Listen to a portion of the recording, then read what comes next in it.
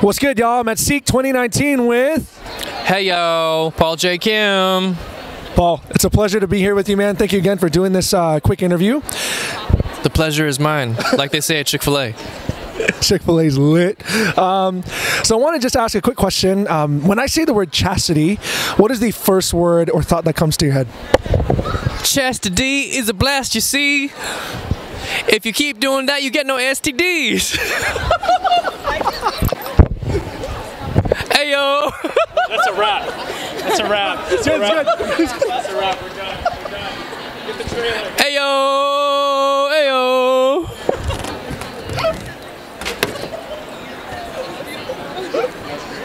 And that's all I got to say about that.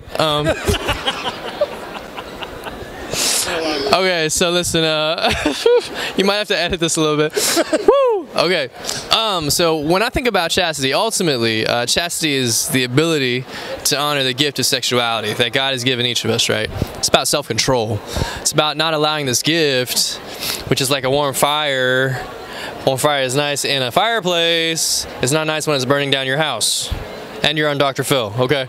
So ultimately, it's the plan of God's gift of sexuality in your life, because ultimately that leads to whatever vocation you have in life. So that's what I think about. Awesome. Why do you believe it's so hard for us young people to practice chastity today?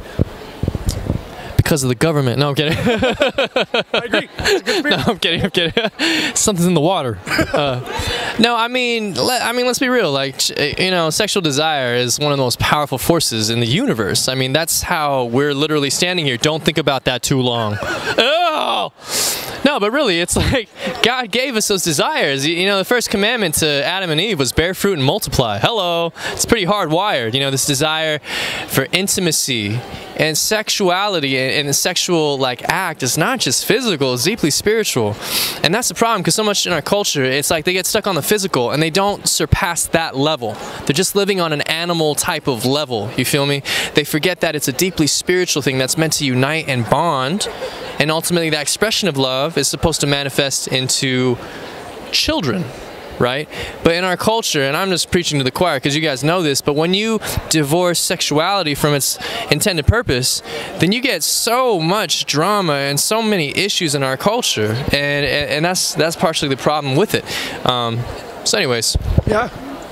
So what does chastity look like on a daily basis for you as a father and as a husband? Yeah. Well, contrary to popular belief, people think, oh, well, I'll get married, then I won't have to deal with chastity no more. No, actually, it doesn't stop till you're dead. And apparently, you don't stop wrestling with chastity issues till you're dead for 3 days. Is that powerful? Yeah. Your hand comes out of the grave. But anyways, as a married man, obviously my wife is gorgeous. She's beautiful. You know, God knew me. He knew that I needed like a hot wife. So like, I just look at her and be like, I love you.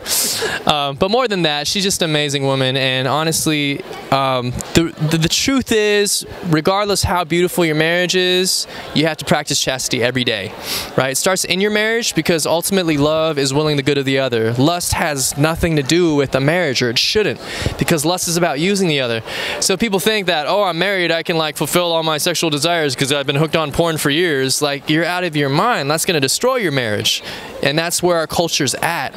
And then also, just because you're married to a beautiful woman, it doesn't mean that all of a sudden your sexual desire goes away and you don't find other people attractive. That is real. And so chastity is that virtue that allows you to respond in a wise and loving and truthful way in all of those circumstances where it's like, okay, da da da da da, pretty lady, beautiful woman, not my wife. Let's keep going. You know, basically basic, but there's truth in that. That, you know, chastity orders your life in such a way where you practice authentic love. That's what it's about, and it doesn't end. And it doesn't matter if you're married, it doesn't matter if you're single, it doesn't matter if you're a priest or religious, celibate. Like, every vocation, it's like you have to practice chastity. And if you don't, you get the destruction that we see in our culture and the church and the world. Yeah.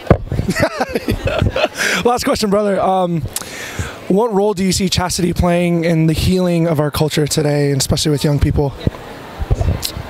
So much of it, so much of the healing that takes place in the world and in families has to do precisely with chastity. And I'll just, basically quote drop St. John Paul II. It's not really a quote, it's just a summary. But he explained in his Theology of the Body that the world is built upon countries. Countries are built upon nations. Nations are built upon states. States are built upon cities. Cities are built upon communities. Communities are built upon neighborhoods. Neighborhoods are built upon families. And families, like the nucleus of the family, is the husband and the wife. And the marital act, sex. Because that's where families grow and life comes from. So if you get that wrong, you get everything wrong. That's the truth. That's like the macro way of looking at it. So in the micro, which would involve us figuring out in our lives how to best live out chastity is huge, because that's the path that leads to peace. That's the path that leads to authentic love.